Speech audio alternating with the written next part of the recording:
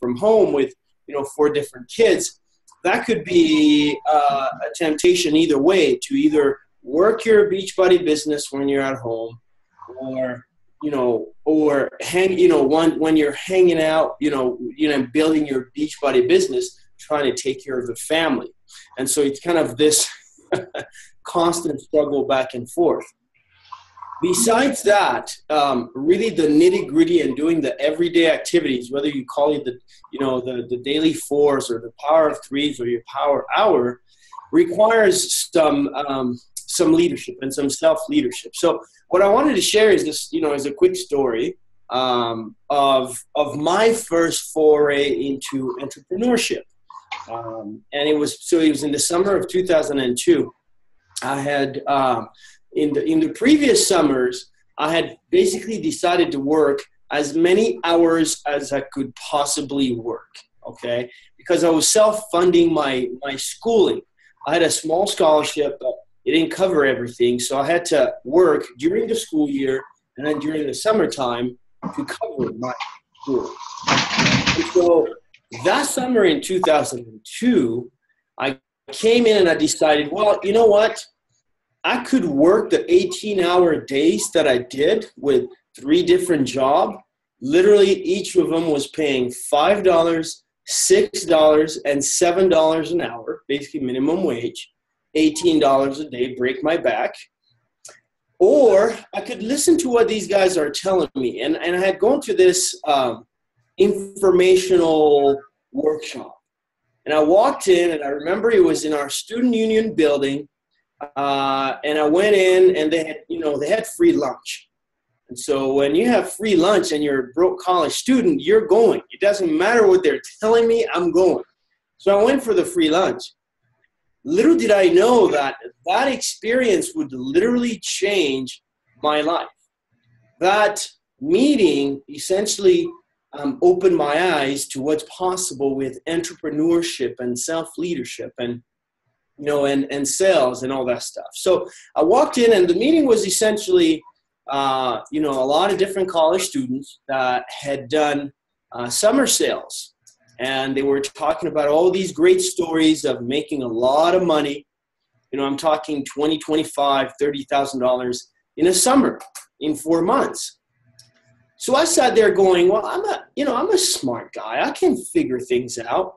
Even if I make 5% of what they're talking about, I'll be okay.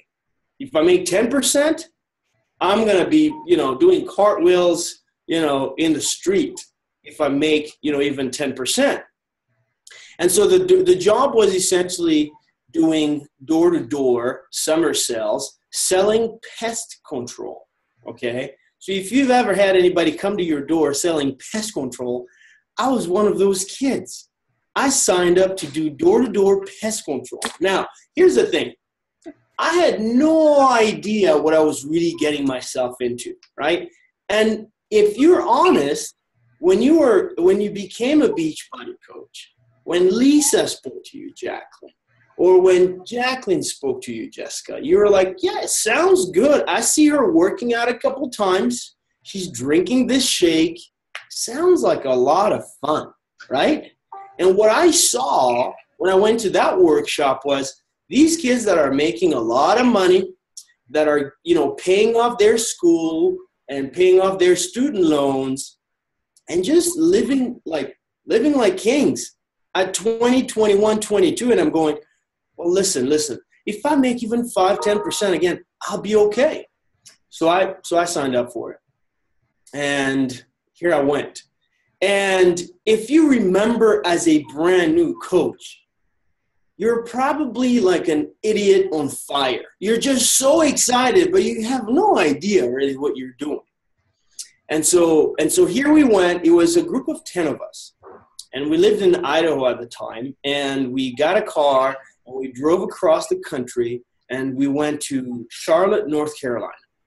And we're all excited, so excited, right? And of course, as fate would have it, that excitement quickly faded away because now the reality of talking to people and knocking on strangers' doors and getting rejection after insults, after threats, after rejection, kind of did a number on us, right? A lot of us were just in our 20s, 21, 22 at most, right? And so what I want to talk about today is leadership, but I want to talk about leadership as an entrepreneur in good or bad times. Okay, because as an entrepreneur, the lure of an entrepreneur is I'm going to control my hours, I'm going to control how much I'm worth, and I'm going to do it on my own terms without anybody telling me what to do.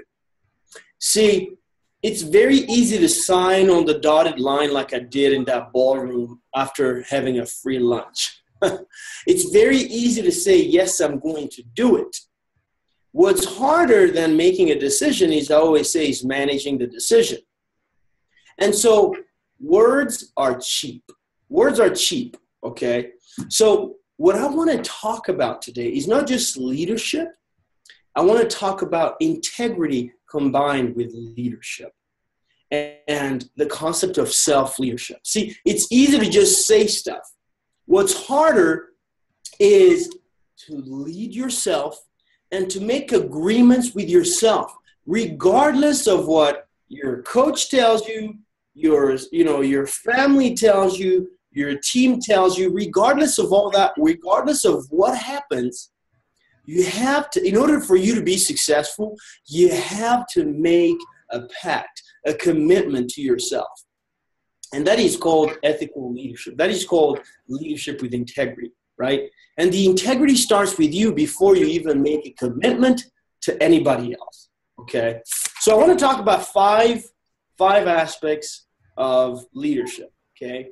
I'm going to talk about integrity of your word. I want to talk about integrity of action, okay? I want to talk about integrity of purpose. I want to talk about integrity of your priorities, and then integrity of character, right? Word, action, purpose, priorities, and character, okay? And I'm going to illustrate it through kind of my experience getting into this door-to-door sales world that I had no clue what it was all about, okay? So here we are. We're in Charlotte, North Carolina, and for 2 weeks, we had like 2 sales. There's 10 of us. We had 2 sales. It was miserable, okay? It was completely miserable. And in the process of those 2 weeks, we lost 2 people. So now the group that was at 10 was now down to 8. Here's the first lesson there. Some will and some won't. Some will and some will not, okay? The champions tell themselves, some will, some won't. So what? Who's next? Okay. And literally after 2 weeks, that's what we said. We didn't say who's next. We said, what's next? Because this situation here is not working. Okay. The second lesson is this. Sometimes your ladder is up against the wrong wall. As a coach, I see coaches try so many different walls all the time. The wall of Instagram, the wall of Facebook, the wall of sneak peeks, the wall of fit clubs, the wall of writing blogs, the wall of Pinterest, you name it, they keep changing all these different walls.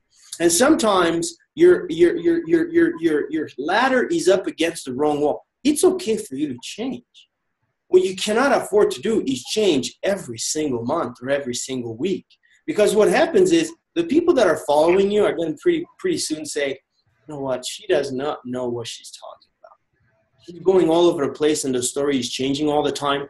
I don't have time. I've got 4 kids. I've got another business. I've got, this and that, and I don't have time, right? And so here we are.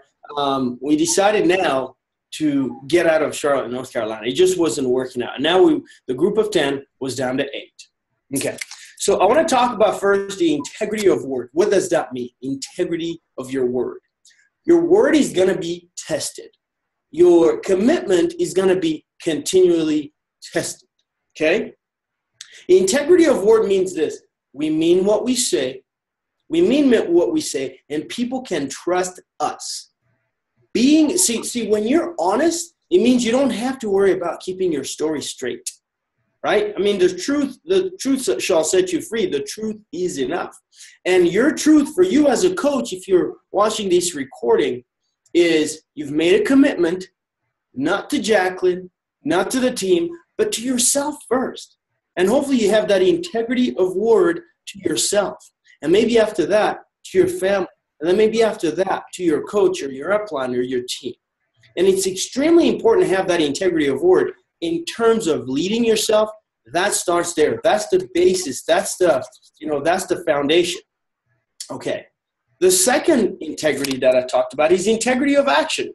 Okay. Integrity of action means your actions match or exceed what you say.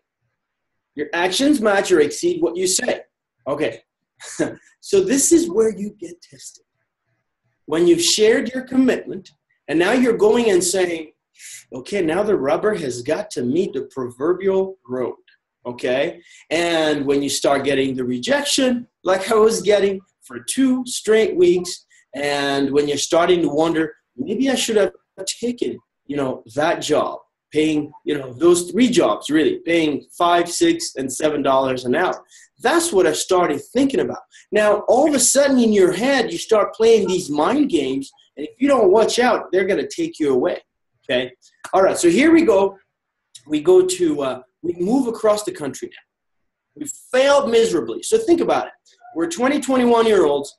All we know is just failure. So our story, our past 2 weeks is telling us, you guys are not very good at this stuff. Okay.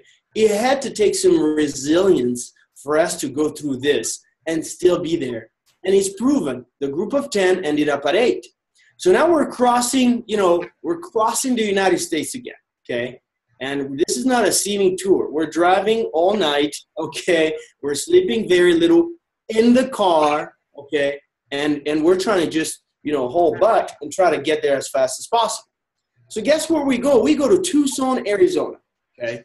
So if you've ever been to Tucson, Arizona, or anywhere in Arizona, Nevada, like any of those 2 states in the summertime, in like June and July, those are 2 of the worst months, okay? We're talking like in the shadow, okay, it's 105 degrees.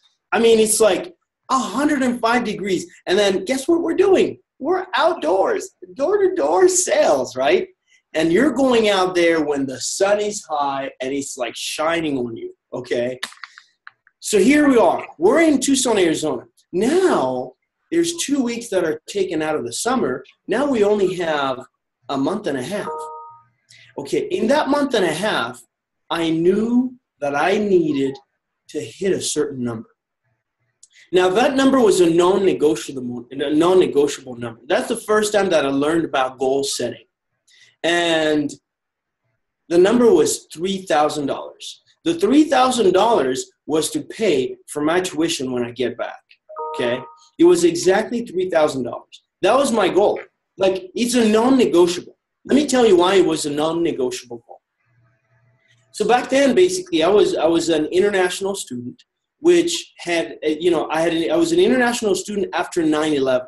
After 9/11, things got a little more complicated for anybody that is not a United States of America citizen, okay? It got more complicated. Essentially, you had to pay your school in advance if you're an international student. You had to always maintain a B average in class. And if you didn't do that, you'd be kicked out of school, okay? If you didn't fulfill one of those, you'd be kicked out of school. Here's what that meant.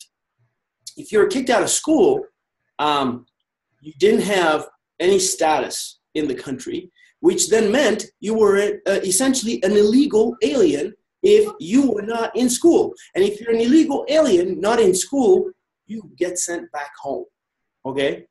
The worst thing that could have happened to me is to be sent back home. And I played this tape in my mind all the time while I was there, staring at the sun, going, I don't care how bright you're shining. I don't care how hot it is. The worst thing that can ever happen is for me to be sent back home, to look at my parents in the eyes and say, all that sacrifice, all those savings, all the heartache of having your oldest son away from home was for nothing. And here I am with no degree and being sent back. Okay, that was the single worst thing. And that actually scared me more than the $3,000. Okay, like that drove me more than the $3,000. Let me take a pause there. Your back doesn't necessarily have to be against the wall like mine was. Okay, you can actually create a big enough why, set a goal worthwhile enough that you want to drive for. And I'm telling you, just look around your life. There's something in your life right now that can drive you, that needs more of your attention, that needs, whether it's more of your time, more of your investment. There's something there that doesn't necessarily maybe put you, behind, between a rock and a hard place. And if you are, great. Use that energy and harness it and drive like crazy, okay? But if you're not, you've got to create something, because mark these words down. Comfort is the enemy of success. Your comfort is the enemy of your success, right? We're too comfortable, therefore we don't do enough. Therefore we don't have integrity of word. And if we do, we don't have integrity of action, right? So it's hugely important to make that point. Okay, so now we're in Tucson, Arizona. And I've got a goal. This is when I started learning about goal setting. So I'm looking at the summer. Now we've got about 2 months left, okay, to go. And I start going. And again, remember, in my young mind, all I knew was failure. That's all I knew. But the third part that I just talked about is just the integrity of purpose, right? Integrity of purpose. Like when you have that integrity of purpose and it's clear, you can call it your why. You can call it your motivating factor, whatever it is. It's really, if we're genuine in what motivates us, then nobody is ever going to question our motives. And the interesting thing is, when you start sharing that integrity of purpose with people, two things happen. Number one, they want to follow you because they're like, man, this guy or this gal really wants this, right? And number two, it just gives you just this confidence that, man, I have got to make it happen. I have to make it happen. And the discipline that you have, to create that discipline feeds other areas of your life as well. Okay. So it's hugely important to have that integrity of word, action, and then purpose. Okay. Now let's talk about integrity of priorities. Okay. Integrity of priorities essentially means, you work hard when you're supposed to. And then when you're with your family, be with your family, right? And others are going to follow that example, by the way. When we put the most important things first, we can actually live more confidently, right? Here's the thing, though. I was out in Tucson, Arizona. I did not have a family, okay? It was just me. And guess what I did, though? I settled into this routine, and we lived in this nice condos, which, by the way, we were paying for. The company wasn't. They didn't put us up there. We were paying for it. And there's a pool there, and it's hot. So when there's a pool there and it's hot, and you're 20-some-odd somethings, what do? You hang out of the pool, right? And I remember in the morning, like the whole, probably like morning and early evenings, we just hung out of the pool, right? Because it's kind of like you're comfortable, it's like things don't seem real yet. You're like, wow, I really need to create this. Like, I depend on me. In our minds, we're like, you're used to doing a job where you get paid per hour and then you go home and you relax. Okay, so this is where integrity of your priorities have got to kick in, right? Because I started thinking, well, what am I doing here? Okay, because these kids I'm pretty sure that I'm with, if they don't make, an income, they're going back to mom and dad and they're being taken care of. I'm not, okay? I don't have a choice. I've got to do something. And so I started looking for clues. I started looking for success clues because success does leave clues. So I started looking, and there's this guy. And if you were to look at this guy, you'd say, he's not going to do well here. Okay, he was probably 5'0", 5'6", 7", 150 pounds at most. But the guy was just tenacious, and I just wanted to be around him. So one time we go into this neighborhood. We would go from neighborhood to neighborhood. And I would take the inside doors and I would take the outside doors, right? And we would just go and stay together, right? And I remember getting rejected for the 20th time that afternoon. And then I look back, okay, and TJ was on the other side, and he was talking to this guy. And this guy must have been 6'5", like 280 pounds, just towering over him. And he's looking down on him. And I can tell TJ is like moving around and talking, and he's just getting agitated.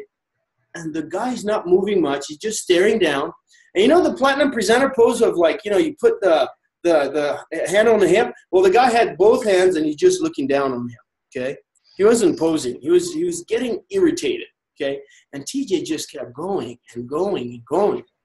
All of a sudden, he grabs him by the collar, lifts him up, okay, and throws him, you know, throws him by the road. And so I run over, and trust me, I didn't run over to, like, fight the guy. I ran over to grab DJ so we can get the heck out of Dodge, okay? This guy was a big dude. But here's the lesson that I learned, right? You got to be a little bit crazy to do stuff like at being an entrepreneur and being in sales and doing anything like that, okay? And crazy not in the sense that you're not mentally crazy, crazy in the sense that you've got to be willing to go against the grain. Now, TJ is a bit extreme, okay? But you got to be willing to go against the grain, and you got to reprogram your mind, either with personal development or being around people that are kind of like you, that want to be the same place and just duplicate what they're doing, right? That's when I started thinking, it's not really crazy. It's thinking way outside of the box. It's doing things that most people are not willing to do. It's living like no one else today so that later on you can live like no one else. And that's exactly what TJ was doing. So the moment I did that, I just started following what TJ was doing. And TJ had a formula, right? He had found his numbers, and his numbers were these. In a day, we need to, number one, we need to optimize our time, and we need to talk to people when people are there. So rather than go out first thing at 9 a.m. in the morning, we need to go between 11 a.m. when everybody's back home, okay, and 7 p.m., 11 a.m. to 7 p.m. How does that translate to you if you're a coach? Be smart about when you're posting on social media. You guys know that. Go where your people are. Where are your people? And what hours are best to talk to your people, right? Sometimes, and here's the other thing. It's not the hours that you have. It's what you do in the hours that you have that make all the difference. And so what we did is, one, we had the hours, and two, we started establishing our numbers. If you don't know your numbers, you need to start looking at your numbers. Our numbers were, we need to knock on 100 doors a day. 100 doors a day to find 2 yeses. And if we can find 2 yeses and work 5 to 6 days a week, at the end of the summer, we'll be set. That was our ratio. That's what we needed to do, right? Sometimes you just got to go through. Now, the nice thing is, you don't have to go through, 100 people, to find 2 yeses. Maybe you do, but that's what we had to do. And guess what, though? The more we did that, because now it became just a numbers game. I wasn't attached to that no. Like, I learned so much about communication and dealing with just, with rejection, that because I knew it was just a no. It wasn't like, I don't like you. It wasn't a not right. It was sometimes a not right now. And I got so much better, and I wasn't attached to it, that I started getting better, and my numbers started getting better. And next thing you know, as I get better, so do my referrals. They start getting better because I do a really good job with the 2 people that say yes. I started getting referrals, right? And that's what happens. But before you start getting better, the rubber needs to meet the road, right? The rubber has got to meet the road. It's extremely important, right? So integrity of priorities. The last thing is integrity of character. Integrity of character is basically people can trust us to think the best of them, to be imperfect, and to not engage in gossip, okay? Integrity of character is people can trust us to think the best of them, to be imperfect, and not engage in gossip. Interestingly, the group of 8 had now dwindled down to 6, okay? One of those two that we lost was this guy. I swear he was kind of this all-American guy, you know, good-looking guy. And I was like, and he used to be, he was a returned LDS missionaries. So LDS missionaries go knocking on doors. That's what they do. So I was like, man, you've got this in the back. You're used to being like rejected, talking about religion and knocking on 100 doors. So you're going to crush this.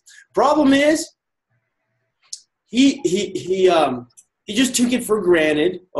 He didn't really invest himself. And he spent a lot of time just talking about other people, talking about different things. And you want to know something that will completely crush, you know, someone or crush a business? It's just this, just talk with just no intention of doing anything constructive.